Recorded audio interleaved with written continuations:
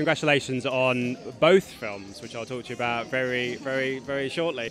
First off, In the Earth, working with Ben Wheatley, I can imagine it's a joy anyway because he's so distinctive, but the fact that you guys had to do it through COVID and all the other stuff going on, it must be such a thrill, not just to get nominated, but to have the film in the can and people have been able to see it. I mean, it was such a surprise, I guess, for everyone.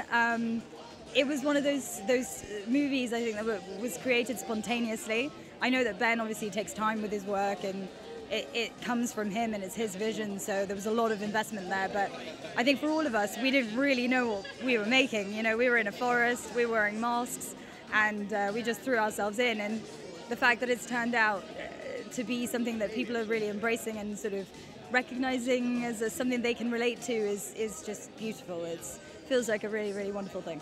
I'm sure I'm not the only person to say this to you. I'm sure a lot of people would say it if they saw you, but your face on that poster with your eyes whited out, I think it's creeped everybody out on the tube, I have to say. Have you got one of those posters at home?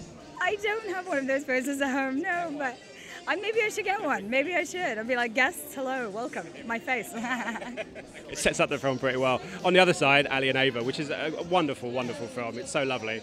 You're part of that ensemble as well. What was it like going from In the Earth with Ben Wheatley to Ali and Ava with Cleo Barnard? Because I imagine the two experiences were very different, but also both very rewarding in their ways. Yeah, 100%. I mean, Cleo and Ben, they're both such wonderful directors that they work in very different ways, but it's rewarding as an actor to be able to have communication with the director and always feel safe.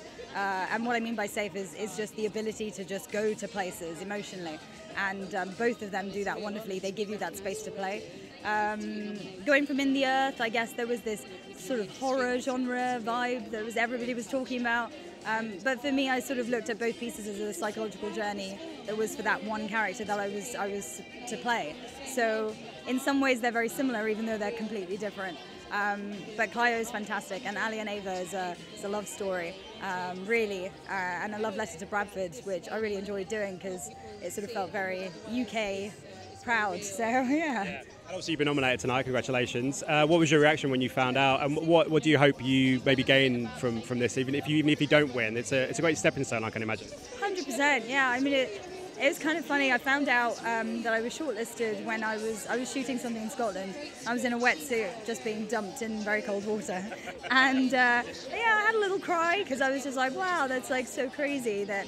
And for this film specifically, In the Earth, just like I said, for it to be getting the recognition that I don't think any of us expected.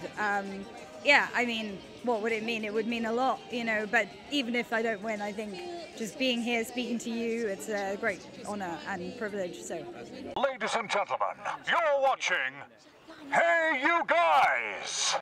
Hey You Guys, huh? Hey You Guys, Is that from the Goonies? It is indeed, yes. Nice.